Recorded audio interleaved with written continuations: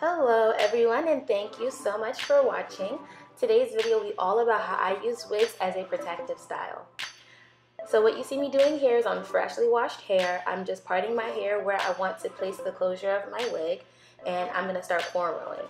I like to braid my hair when it's wet because it's just really easy for me to get my hair down really flat.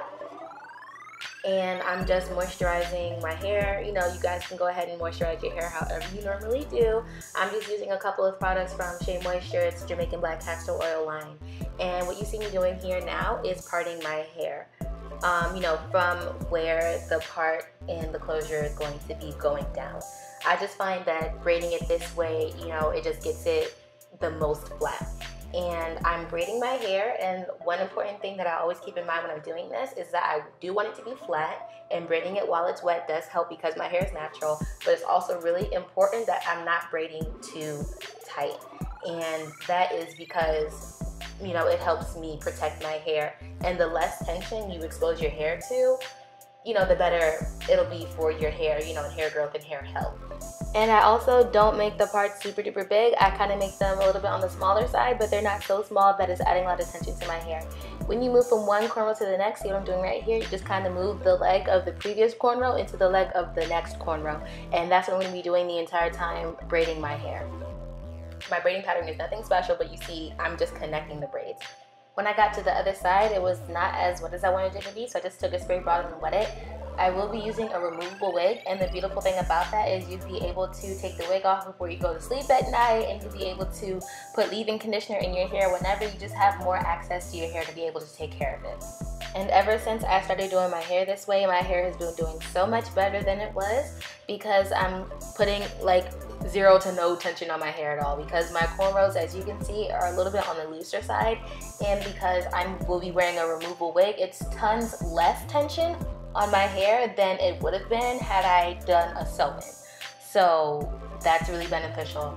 Wearing the wig and then braiding your hair not so tight, almost no tension on your hair at all. And here's my wig. I just have it here on a mannequin head and I'm brushing it out. This is hair from styledbyash.maven.com. This is the Peruvian Straight, and it's just a closure with an elastic band to hold it down and 4 wig combs in each corner for security, and that's my wig. And I'm really excited to make a video about how I construct my wigs. Literally the next chance I get to make a wig, I'm going to make a video about how I make the wigs. And I got some edge control, and I'm laying my edges just a little bit around where the closure is going to be, and you know, just around my edges in general. That's what my edges look like. And then I'm just going to go ahead and pull the wig up and line it up, you know, kind of where I want it to sit. And after I have it laying down where I want it to sit, I'm going to get my wig combs on the sides and around the back and put it on top of the elastic band and slide it back. So that's how the wig is sitting. I'm using my Celia titanium flat iron on 420 degrees and some BioSilk to straighten my hair. Just putting the BioSilk in my hair and, you know, detangling it, running my fingers through it, taking the titanium flat iron and straightening it. And literally that's what I'm doing for the entire wig. I'm making sure I'm not taking sections that are too big, but also not sections that are super tiny. And I'm just I'm just flat ironing the sections.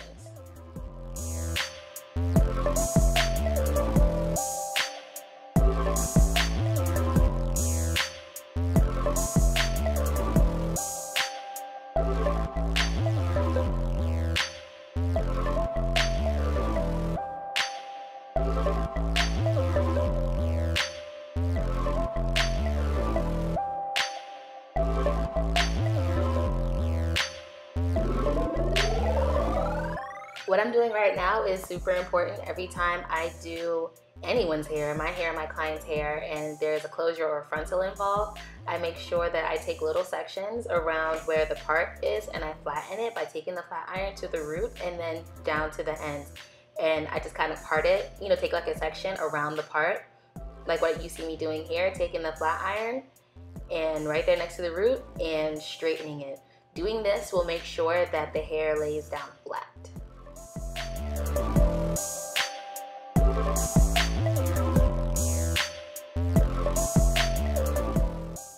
it out, and this is also something I always do. I take edge control. My favorite one to use is Silk Elements edge control, and I put it on my hand, kind of like hair grease, rub it in, and then I just spread it over.